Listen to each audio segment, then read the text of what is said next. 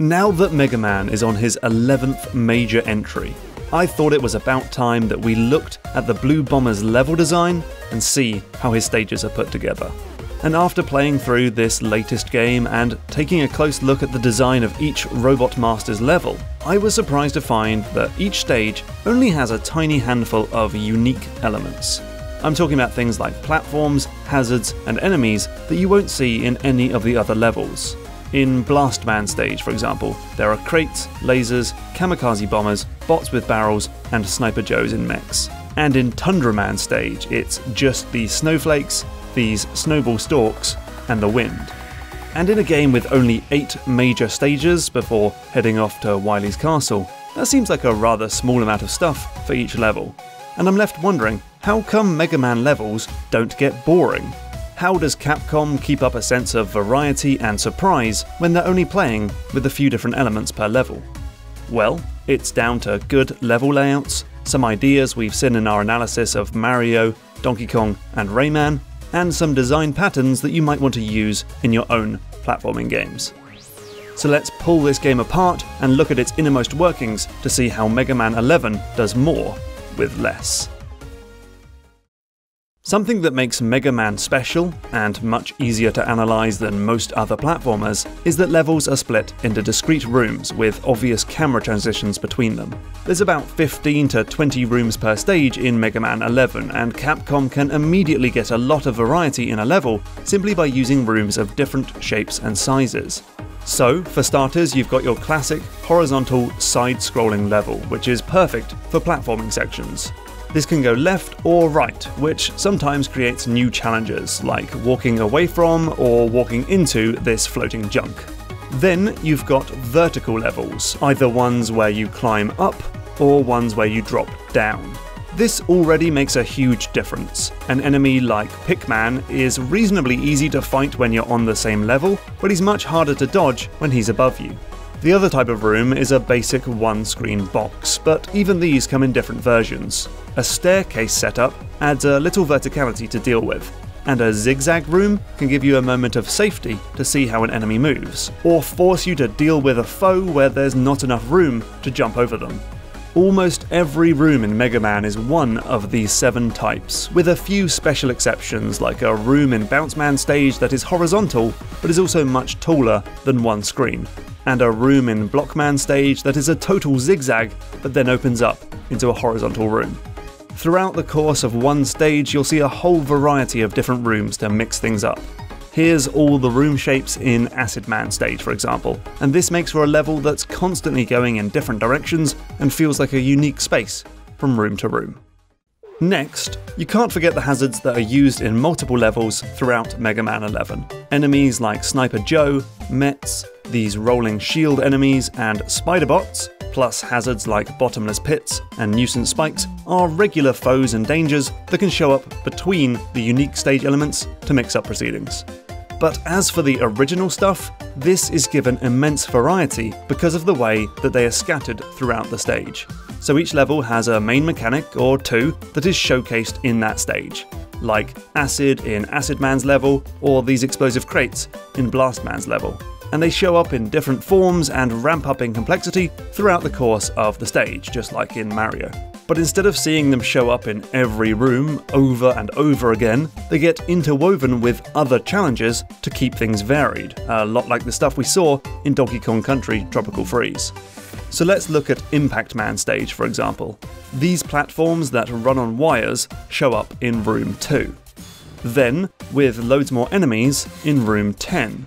And then, in a windy maze of rockets and Pikmin, in room 15. But between those appearances, you also get these drills which race across the screen. They are rather easy to dodge in room 5, but much harder to avoid in room 11, where you're going down, navigating a zigzag, and the drills now come at angles. And then, just to neatly tie the level's bow, these mechanics appear at the same time. In room 18, you're now dodging drills while riding on moving platforms. That would be really difficult, but because you know exactly how these things work on their own, it's quite achievable to face them together. Those drills then appear one more time in room 20, and even show up during the boss fight against Impact Man himself. Nicely done. Mega Man levels also have special rooms to keep things varied. You'll find a mini-boss in every stage to really change things up. You'll go from making real forward progression to stopping entirely to fight a reanimated mammoth skeleton. These can also interweave with the main mechanics of the stage. The mini-boss in Bounce Man stage, which is a giant inflatable toad, comes back later in the level, but now you've got to face it while bouncing on balloons. There's also often an empty-ish room after the mini-boss. It's a checkpoint room, depending on the difficulty you're playing at, and also gives you a second to catch your breath before moving on. One other type of room you're likely to encounter is what I call the secret test. Here, a useful item like an extra life or an energy tank is on display, but difficult to get to. You've got to solve some small puzzle related to the mechanics, or just cheat and use rush, to get it. Or you can choose to simply move on if you'd rather not risk it. Now, while pretty much every stage in Mega Man 11 has these aspects, there's no exact formula that every level follows. So all we can do is look at how it all comes together in an example stage. And for this, I want to look at the level layout for Torchman.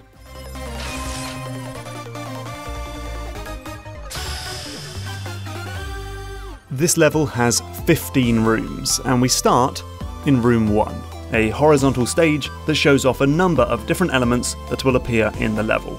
That includes these tents, enemies that materialize from thin air, rabbit robots, mushrooms that spout fire, owls that drip flames, cannons covered up by shields, and tanks that fire out carrots.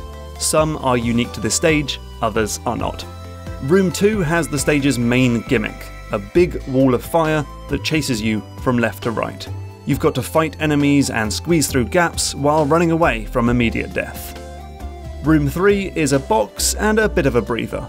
Those mushroom enemies from before are back, but now they have a second attack. They can heat up these metal tiles from below to hurt you. Room 4 introduces us to another mechanic. Those owls are now the only light in the room, and if you blast them, you'll have to play in the dark. It becomes a game of being careful with your shots, instead of shooting recklessly. Room 5 is kind of a secret test. If you want to get this extra life, then you'll need to figure out that if you shoot these mushrooms once, you can turn off their flame and leap harmlessly on their head. Remember this, it will be important for later. Room 6 is a mini-boss against a barbecued chicken. Hey, you can't say they don't keep to the level's theme. And Room 7 has no enemies, because it's just a checkpoint and a breather after that mini-boss. Room 8 has us fight the carrot tank again, and maybe figure out that we can just push it into a pit with enough shots if we're too lazy to go into slow-mo and shoot out the driver. And Room 9 brings the flame chase back for a second outing, now with much tighter platforming. Room 10 has those mushrooms and tiles again, only this time the mushrooms spawn more quickly, and you've got to fight these spiders at the same time. Room 11 is a proper secret test. To get this energy tank, you need to figure out that you can shoot one of these mushrooms to turn it off, and then use your speed gear power to jump on its head and get to the E-tank. Or just use Rush Jet. Rush is such a cheat, I swear to God.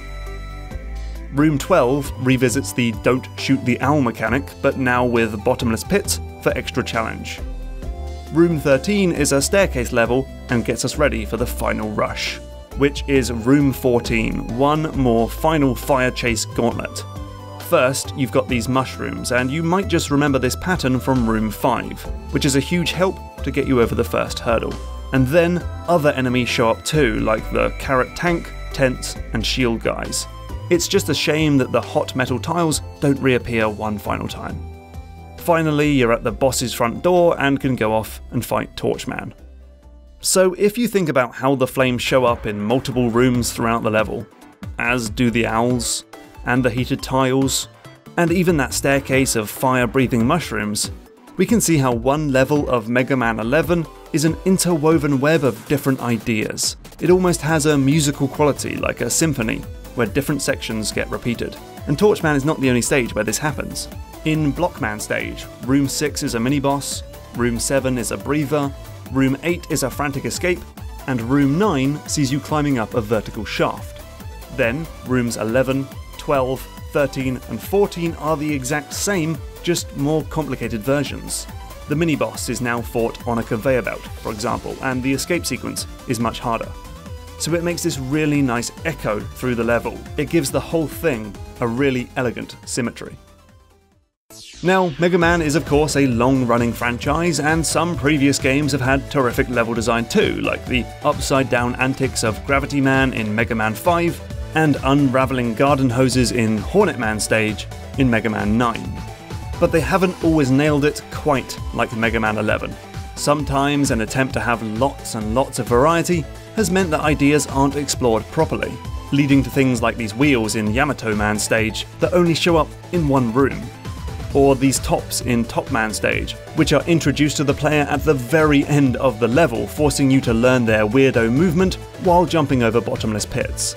Other games don't mix things up enough. In Woodman stage, you'll face the same fire-breathing dog robot in 3 rooms in a row. I think he'd be much better if he was spread out across the level.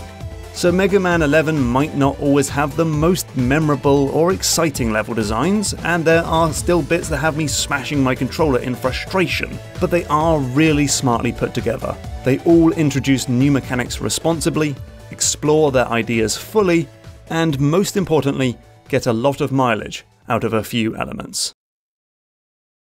Hey, thanks for watching. This is part of my sort of unofficial platformer level design series. There are plenty more games I can look at, like Sonic and Shovel Knight, but I don't want to just say the same thing about escalating challenges every time, so I'm looking for games that do something quite unique from here on out.